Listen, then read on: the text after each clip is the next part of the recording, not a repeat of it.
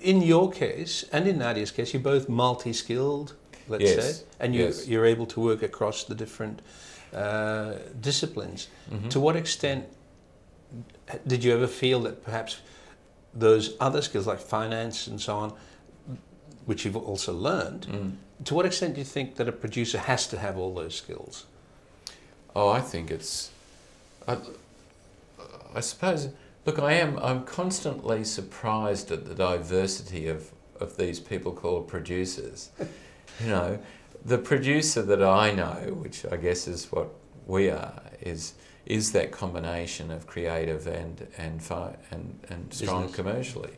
And it's almost, I know that there are people who just do finance and just do creative. I mean, a lot of the producers in Hollywood have never had to raise a cent, really. All they do is go and knock on the door, on a studio door, and they either take it or they don't.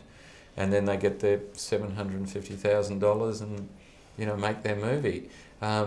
It's not like that in our world, you know, as you well know.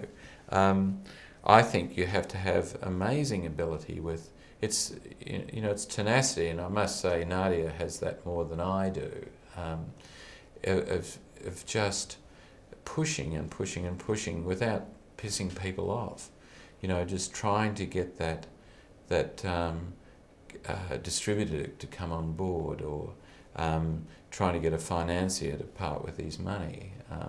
So there's all those elements to it, but at the same time you're having to cast, you're having to improve that script, and you know, then you get a cast member on and they want to change the script, so you do find that you're multitasking the whole time. Because I realise that all the activities are important in the process of producing projects, but the pitch has a particular importance. Who pitches? Is it you or Nadia? Well, we have a famous kind of approach, which is where we both pitch, and it always virtually reduces to a domestic row, because we have different ideas on what this film is, and that can either work for us or work against us. It has worked for us, and I think both of us have our strengths with pitches.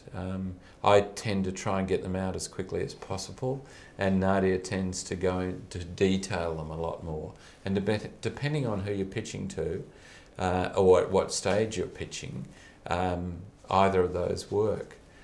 What I hate about the pitching process in Hollywood is that you pitch to a person who's not going to make the decision, and you don't get the opportunity to pitch to the person on that next level who is going to make the decision. So you can have all the passion and, you know, be able to, and the personality attached to this pitch, and then of course you've got this executive who might be very passionate about it, taking it to another person, but it's not the same.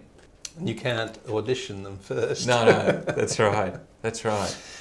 Yeah, but obviously the pitch is just critical, and you know, I think part of being a producer, and I suppose that's when the lines get a little murky, because we're director and writer, and you know, again, that can work against you. You know, it's sometimes better to have an independent person going in and pitching. And in fact, on the project we're doing at the moment, we've got Richard Keddy on board with us, and it's fantastic how that can work sometimes, because he can go in and say things that we can't say about ourselves, and that works well, hopefully. Thanks very much, David. Okay.